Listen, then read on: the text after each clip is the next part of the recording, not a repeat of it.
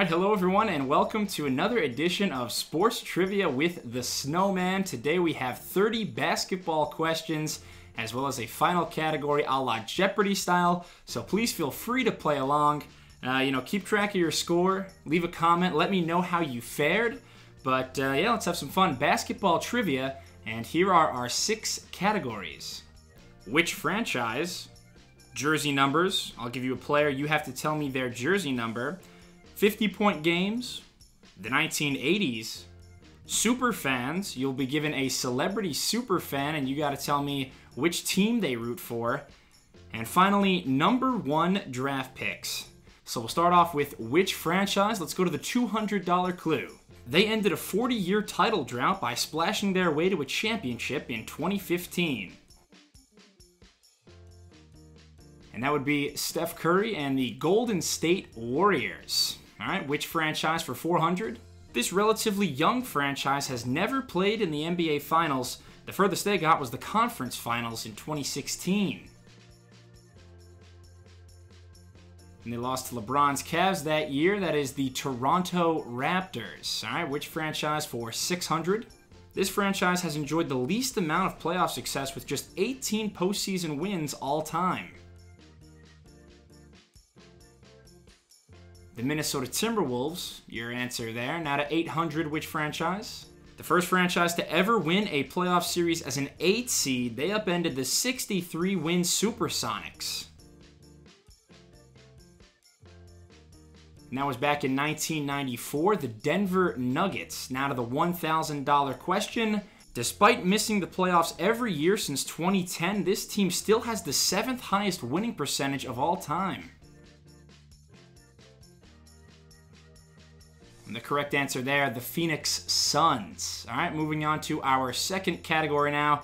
Let's go to jersey numbers. All right, and for 200, Larry Bird. Bird's number 33, and that's been a pretty popular number throughout NBA history. The likes of Kareem, Scottie Pippen, Pat Ewing, Alonzo Mourning, many greats have donned that number. But let's move on to jersey number for 400, Shawn Kemp.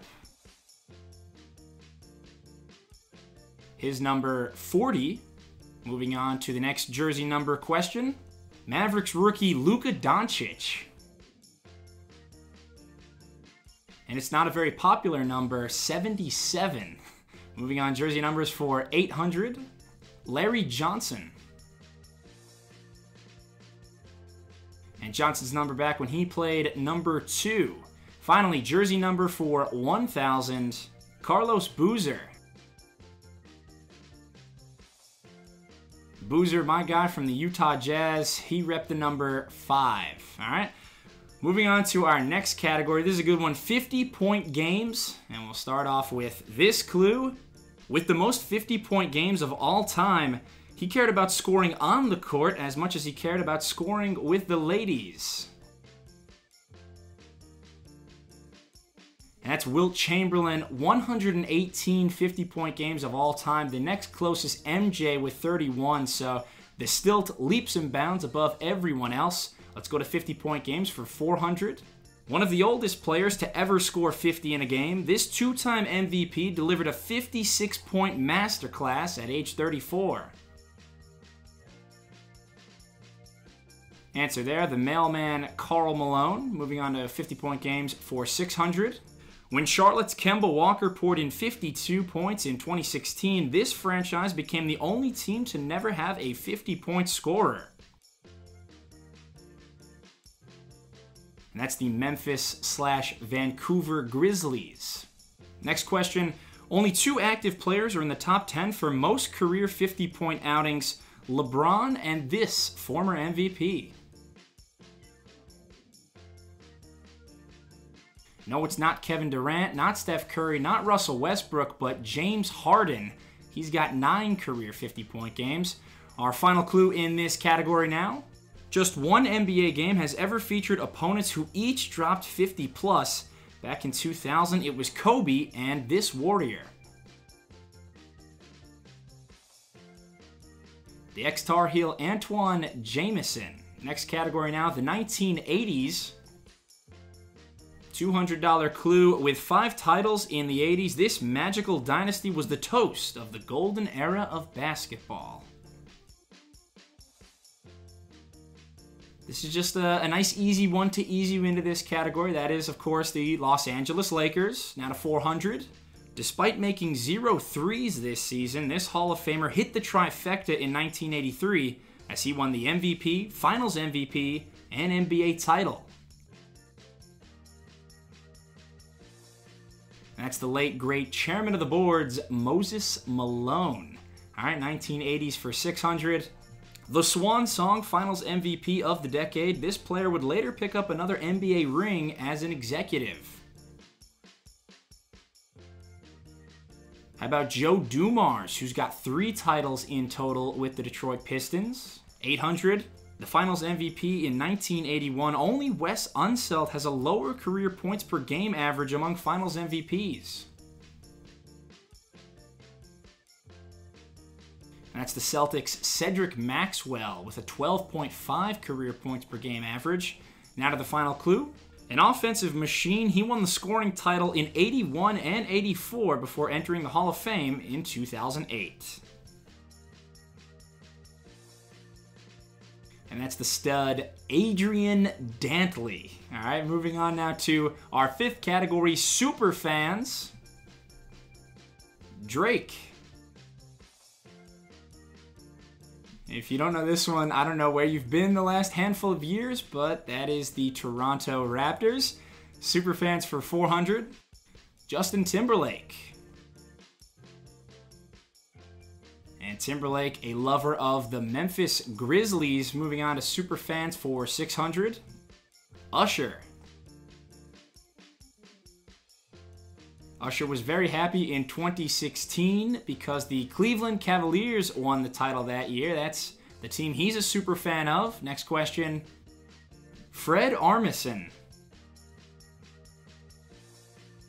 And that's the Portlandia star. He's a big fan of the Trail Blazers. Now to super fans, the final question in this category. Bill Hader.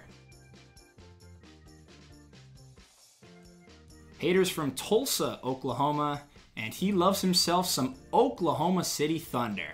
All right, so let's go to our final category now of the day, number 1 draft picks. And our $200 clue, it took this player just 5 years after he was drafted in 2011 to become an NBA champion. Answer there, the now Celtics star Kyrie Irving. All right, 400.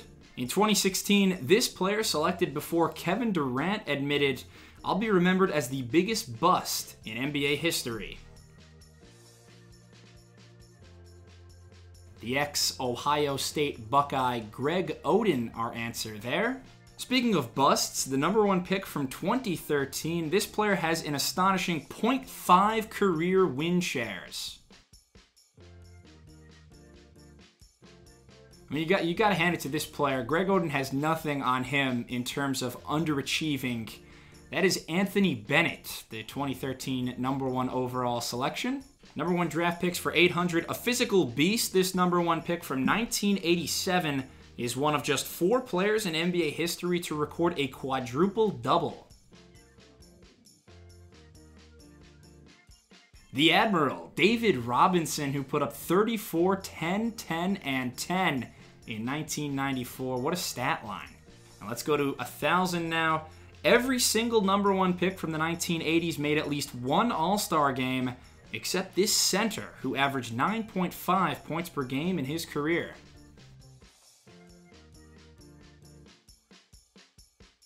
And that's a tricky one. The answer there, Nervous Purvis Ellison. So that'll do it for our Jeopardy round. Let's go to our final category now. And our final category is NBA coaching legends. So I'll give you a moment to make your wagers. Think about this for a sec. Hopefully you've been keeping track of your score, or at least the number of questions you got right. If not, no big deal. But yeah, let's do this final question, all right? Here we go. A member of the top 10 wins list in NBA history. This man is the only coach with both an NCAA title and an NBA title. All right, just a few seconds to think about this one. Top 10 in terms of wins, coaching wins all time. And he's also got an NCAA ring and an NBA ring. He's pretty old now. And our final category answer, Larry Brown. He won a title with the Kansas Jayhawks in 1988, and he was the head coach of the Detroit Pistons in 2004. All right, I hope you enjoyed this basketball trivia. If you kept track of your score, please leave a comment. Let me know if anything was too easy, if anything was too difficult. I'll definitely be back, though, soon with more basketball trivia, soccer, tennis, everything. We got a lot of content coming, so thanks a lot for watching. Please subscribe, though, if you haven't, to the Snowman Sports Media, and I'll be back soon. So thanks for watching.